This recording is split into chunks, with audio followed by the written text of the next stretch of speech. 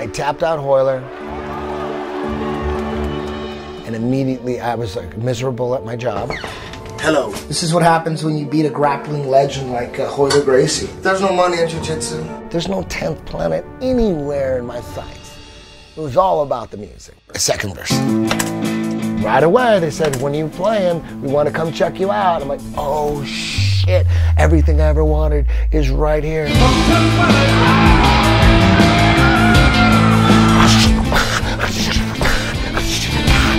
In the first song, they get up and they walk the fuck out. And meanwhile, I'm doing jiu-jitsu at the same time. I found 10th Planet Jiu-Jitsu and instantly its style just worked for me. 10 years ago, so many people in the jiu-jitsu community were talking shit about 10th Planet. It wasn't legit. There's a reason why I've gotten 0 press in Brazil. His system that he created is absolutely brilliant. I was submitting people 3 times more than I was before. I can control him just long enough. And after Eddie's second match with Hoyler, he got a lot of respect for that. I thought, let me build an empire.